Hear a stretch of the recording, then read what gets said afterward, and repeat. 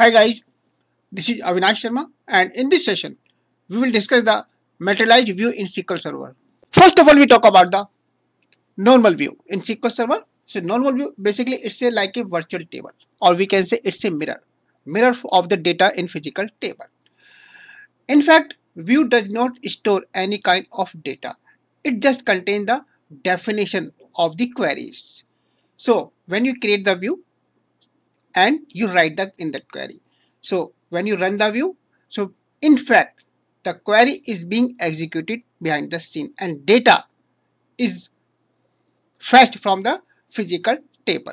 If we check this diagram, in the left side, the first time when we create the view, so we create it and we can write the single query or multiple query, fetching the data from the single table or multiple table. Then the query are cached, and later on, when the data is fetched through the view, the SQL queries gets executed and the data is fetched from the physical table. And this happens every time. SQL Metlife view.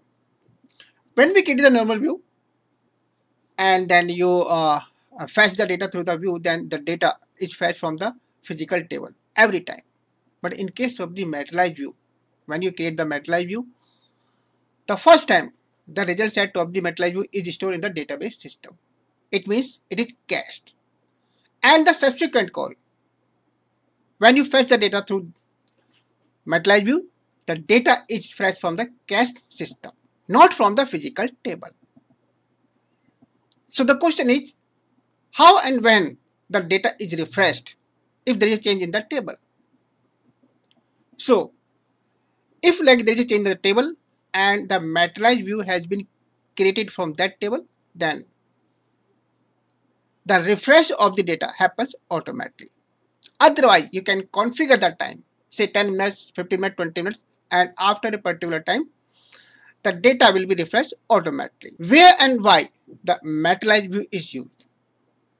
Generally, when there is a static data, suppose the result of the school, we know like there is no change. Once the result has been created or generated by the system, so there is no change in the result sets, result of the students. Secondly, the sales of the company for the previous year. So there is no possibility of the change in the sales of the previous year. So this kind of static data we can create the materialized view, because when you create the materialized view fetch that data faster than the normal view, because the data is coming from the cache system, not the physical table, and it also reduce the number of it on the database. So sometimes it's better than the normal view. Now if we check the diagram in the left side, we can see when the first time we create the view, so materialized view and the SQL query, then the result set is created and the cached in a database system, and the subsequent call, the data, the result is coming from our cache system, not from the physical table. Already we discussed how and the when the data is refreshed from the physical table to the materialized view.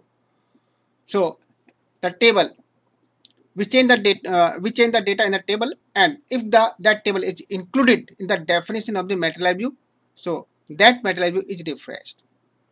Secondly, we discussed also we can configure the time for refreshing the data. Now we check the syntax difference between the normal view and the materialized view. So as you can see, in case of the normal view, we simply write create view, view name and the query. But in case of the materialized view, we write create, then the keyword, that is the materialized, and the view name, then the options build, immediate and default.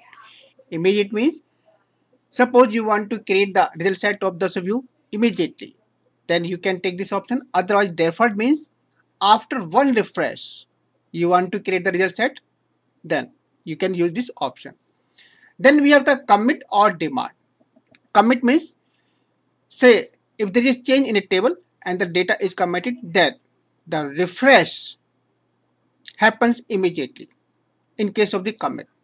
And second was the demand. So already we discussed, we can put a condition here, say timing or other condition. So on the basis of that condition, the refresh happens whenever the condition is met.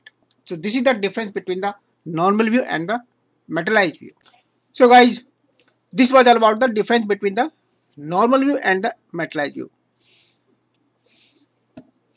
Please like the video and subscribe the channel. Thanks for watching the video.